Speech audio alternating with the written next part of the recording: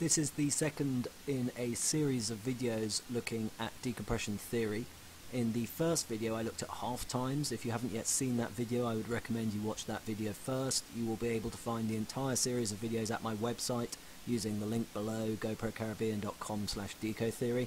In this video I'm going to be looking at compartments, and then in further videos I will be looking at M values, the reason for the WXYZ rule, and possibly most importantly Navy tables versus the RDP. In the PADI RDP exams you may well be asked a question to explain your understanding of the differences between the Navy tables and the RDP, and the only way you can fully understand the difference is to understand decompression theory involving half times, compartments and M values. Compartments. Our bodies are made up of very multiple different tissues. We've got muscle, we've got fat, we've got blood, we've got bone, spinal fluid, our organs, our liver, etc., etc. All of these different tissues will absorb and release nitrogen at a different speed.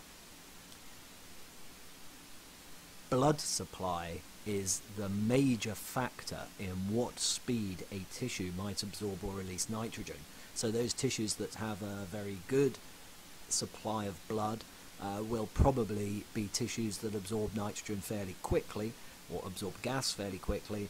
Tissues that have a very poor blood supply will absorb and release gas at a slower rate.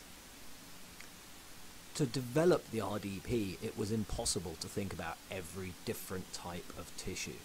So the tissues were grouped into 14 different categories based on their speeds of absorption, and these categories are what we mean by compartments. So a compartment basically represents a grouping of tissues in the human body that absorb and release nitrogen at a similar speed.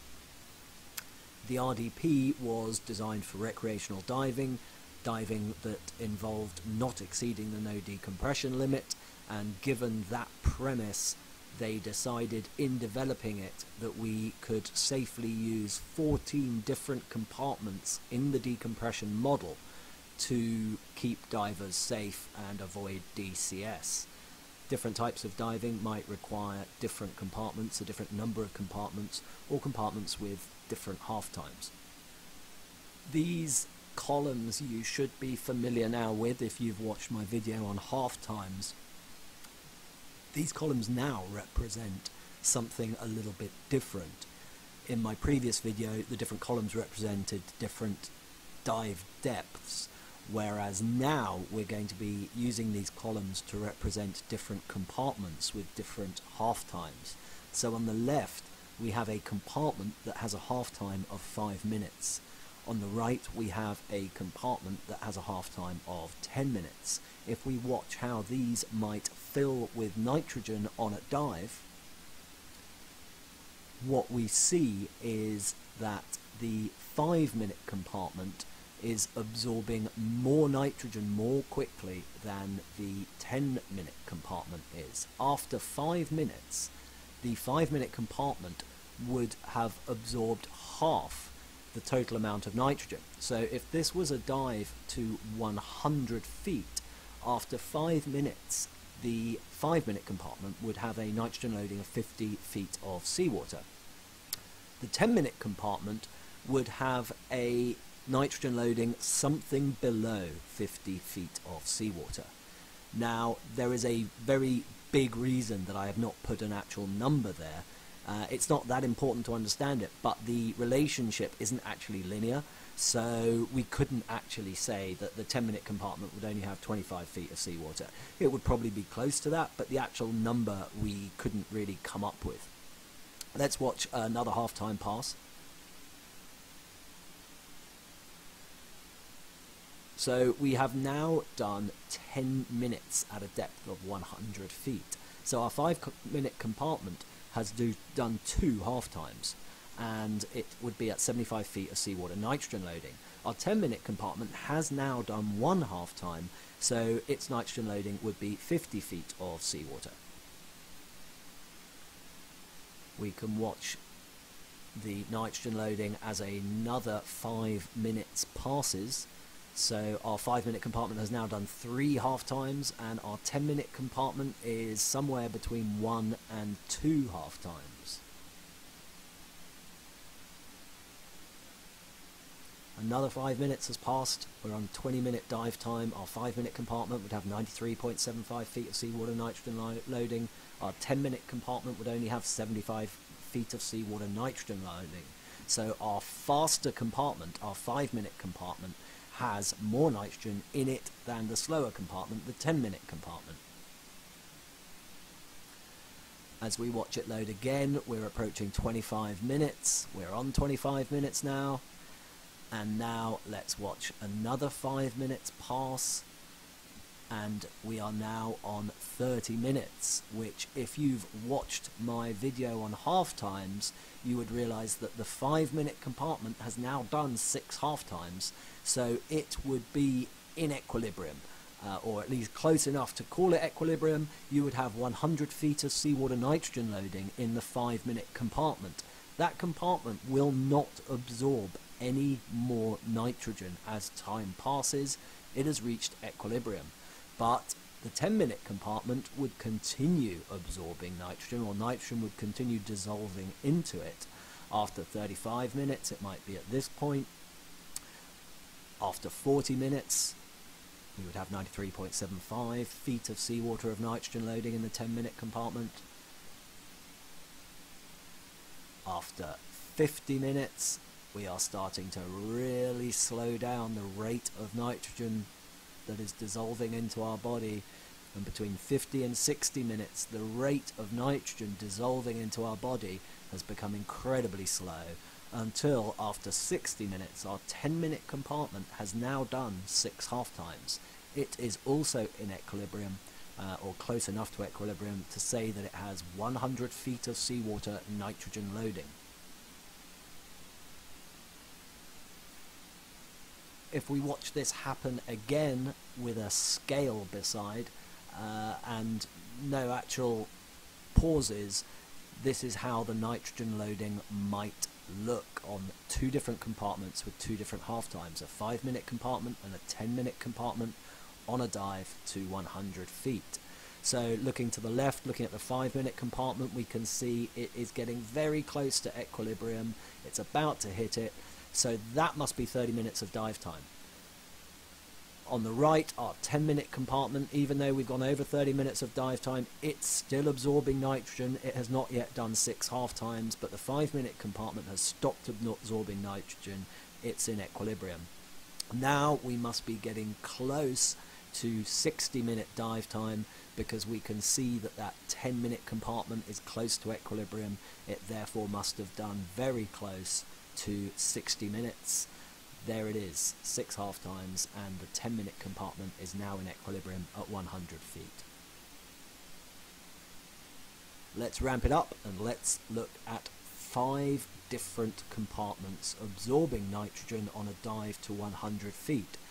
We have a subtle change in the compartment half times.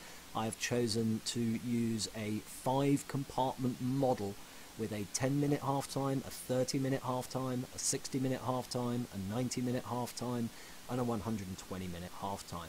Now, what it's important to realize is that I've completely made this model up. This model would not work to actually plan any kind of dives. It is completely random. The numbers have been chosen to make it easier to see what's going on. As we watch these different compartments load, after 30 minutes, this is what it might look like. The 30-minute compartment is on 50 feet of seawater nitrogen loading. It has done 1 half time and it is halfway. The other compartment's nitrogen loading might look something like this. Let's watch another 30 minutes pass. So we are now on 60 minutes. Our 10-minute compartment has done 6 half times. It is in equilibrium at 100 feet and it will no longer be absorbing any more nitrogen. Now we'll let another 30 minutes pass. 90 minutes, and if we glance at the 90-minute compartment, we see that it has indeed just gone halfway. It has now absorbed 50 feet of seawater nitrogen. It is halfway between starting pressure and the depth of the dive.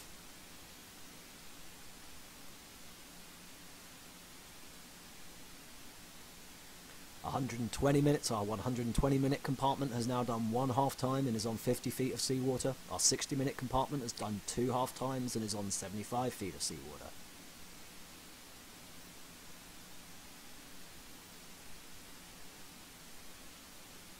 - 150 minutes.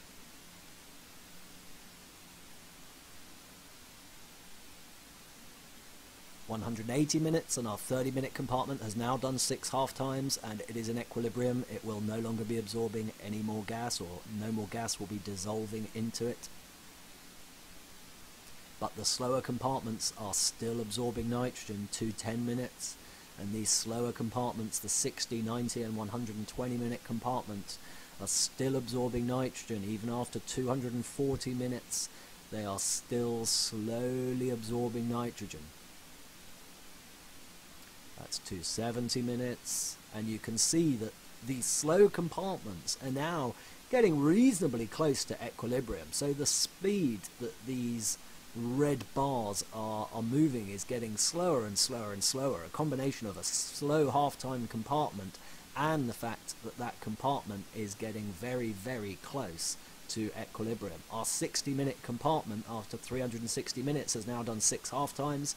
It's in equilibrium.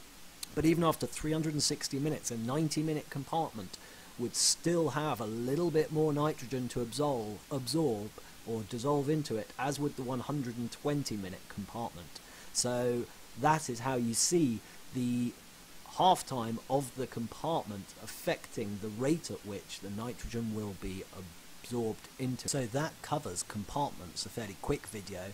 We looked at half times in the first video. In this, the second video, we looked at compartments. Again, if you haven't looked at the one on half times, really important you look at that before looking at the third video, which is going to start tying everything together. Everything's going to start making sense when you watch the video on M values. And once you understand these 3 different things and how they interrelate to create decompression theory, you'll understand the reason for the WXYZ rule and the differences between the Navy tables and the RDP. Again, you can find all of these series of videos together at my website, goprocaribbean.com/decotheory.